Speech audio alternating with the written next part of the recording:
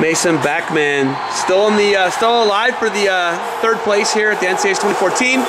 Looking at that match with Joe Roth. First off, round of 12. Yeah. Mark Gray. Yeah. I believe I may have filmed a match last year at the Edinburgh Open with you and Mark Gray, and Mark Gray won. Yes.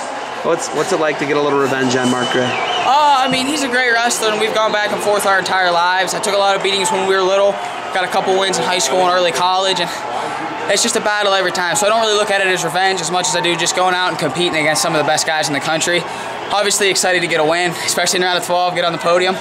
But as far as revenge goes, it's just, you know, I try to approach everyone the same. You game plan a little bit, but I try to go out and have fun. Peaks and valleys of your career. You know, I've looked at it. You tried 25 to start your freshman year.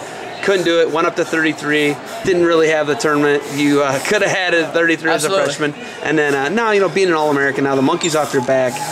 What do you got to do to come back and take third now the monkey's off your back? Just keep wrestling, keep scoring the next point. It's what's preached to us every day in the room. Keep attacking. If you're up 3-2, get a takedown to make it 5-2. You know, finish every period on top. Just like I said, score the next point. Coach Santoro, Hughes, Dylan, Headley, Buxton, every one of them preaches every day. Keep pushing. You know, if we do a 10-minute go and you score 35 points on the guy that go before that, score 36. What do you have to do between the quarterfinals and now, and the blood round to kind of get your head back in the game and realize, all right, you know, you lost a tough one there. You knew it was going to be tough, and then to recover. What would the coaches say anything to you, or was that something you had to adjust yourself?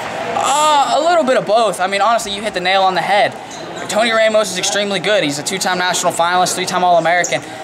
So it's a guy there's no shame in losing, and you know, as much as it sucks, it hurts. Absolutely, I came here to win, and you know that's not going to happen. But I wrestled full tilt for all 7 minutes, and sometimes you just come up on the short end. You gotta go get your head right, and like I said, score the next point. Just keep wrestling.